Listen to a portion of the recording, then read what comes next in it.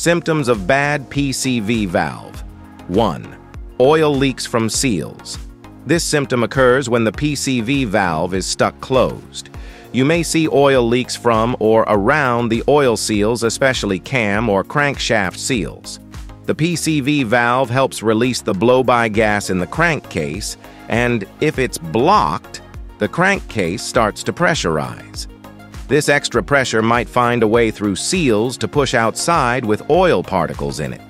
You might think the seals are gone, but the actual cause might be from the PCV valve. 2. Increased oil consumption. A stuck closed PCV valve increased gas pressure inside the engine.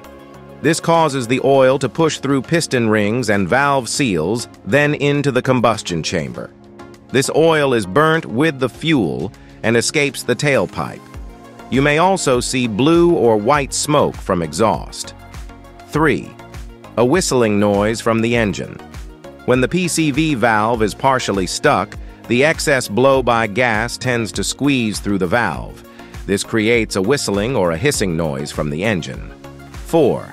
Rough idle and altered engine performance.